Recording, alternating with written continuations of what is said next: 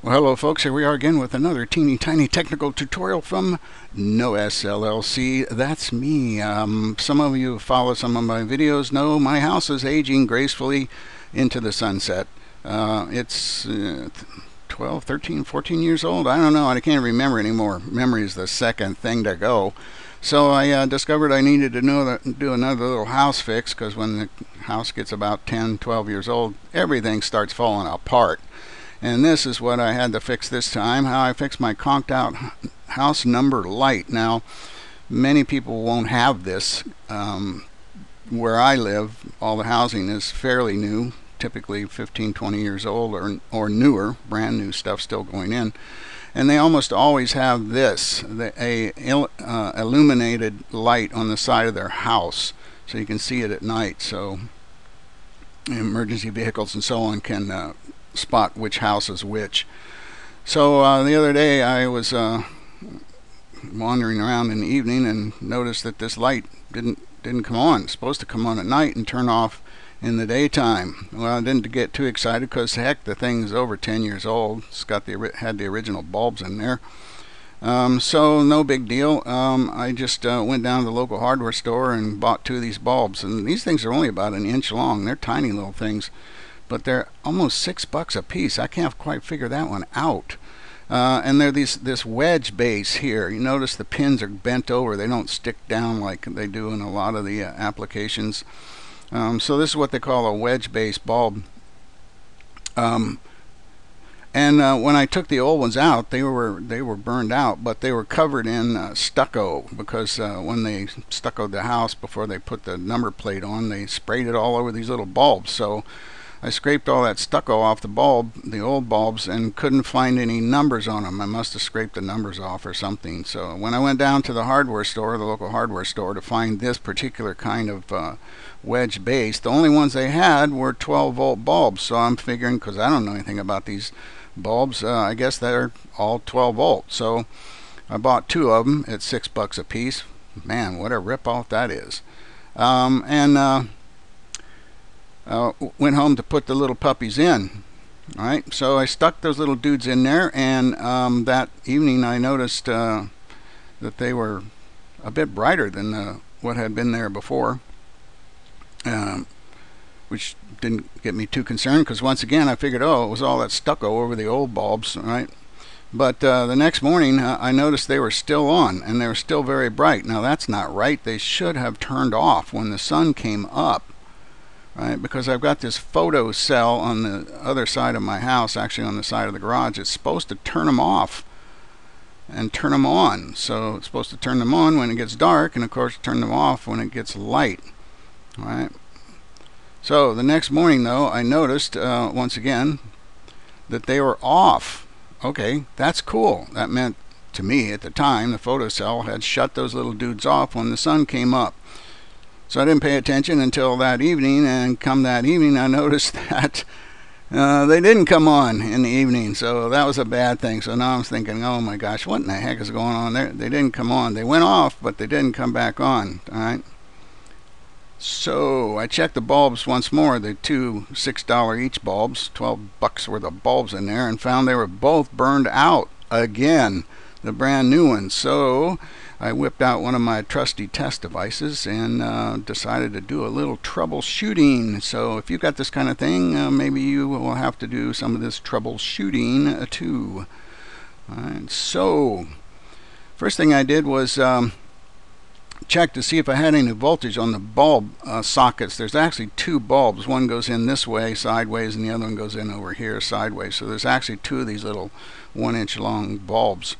So I did my zippy dippy tester here and discovered that in the daylight I had 18.5 volts standing on this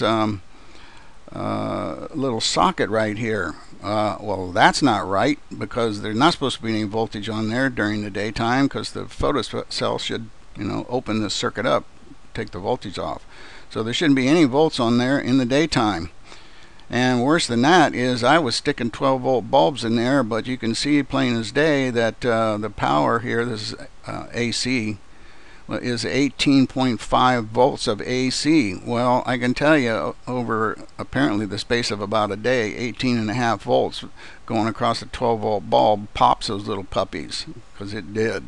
$12 worth of those little pop things. Yeah, you know I'm really tight, huh? $12 for 2 bulbs. So I located what I suspected was the transformer for the lights, because this thing is inside my garage, and I wondered for a long time if in fact this is what was powering the lamps, the lights there on the front of the house.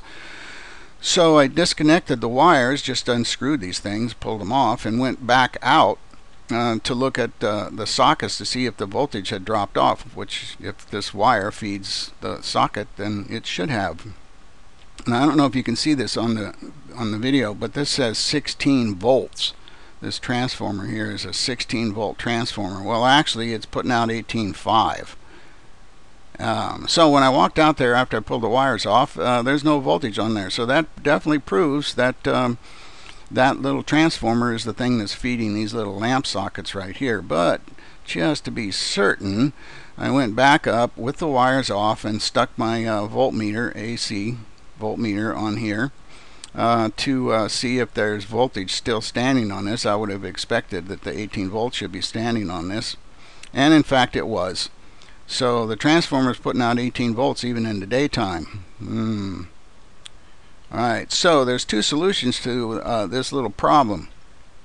I guess you can choose either one. I chose the simpler one.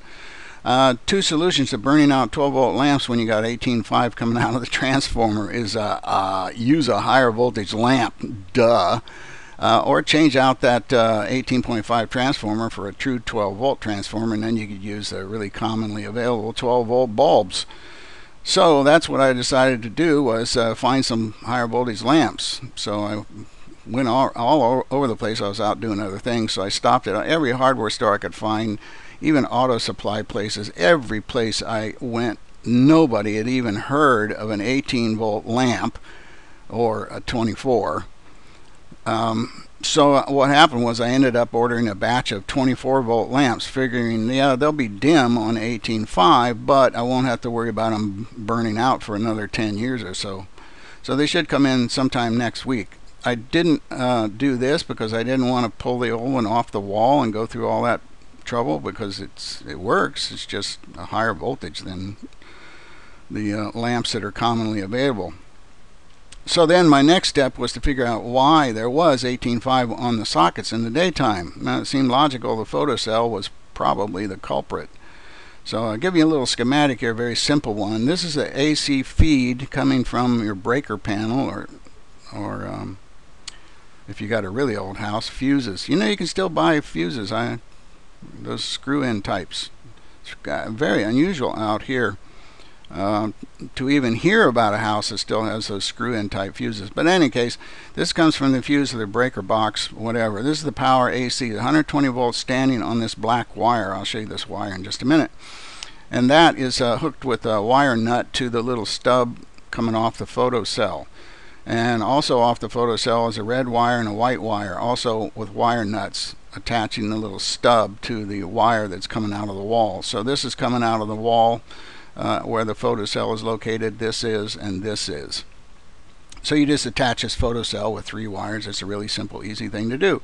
And then those wires go inside the wall in my garage and go over to the transformer, which is inside the garage. The photocell is outside the garage. So this internal wire goes over here to the transformer. You can't see this wire on the primary, but you can see the 2 screws here, which is this one. Let me back up and I'll show you.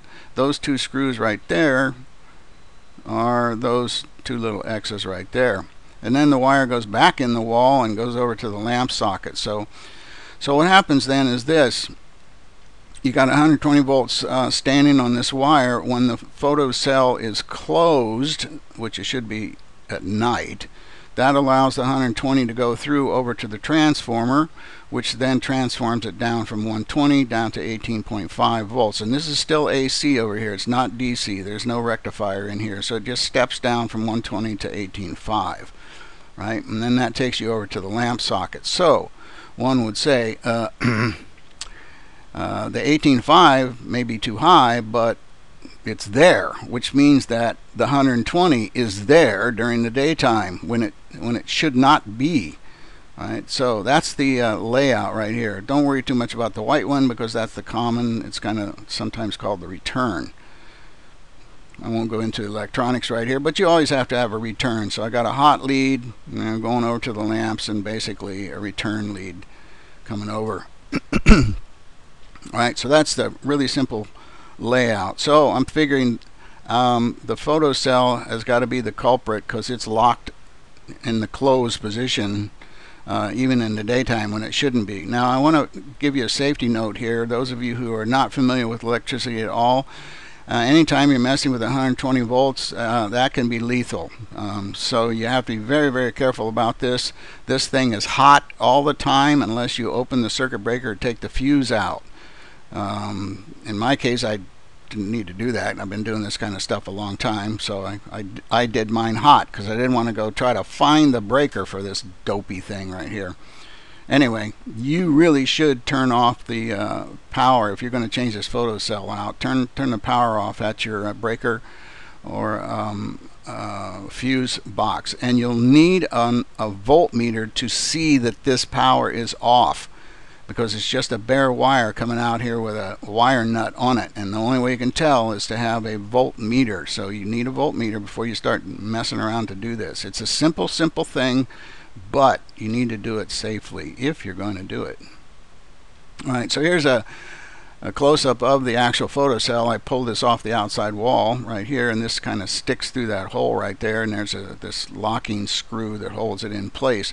Here's the three wires, the red, the white, and the black.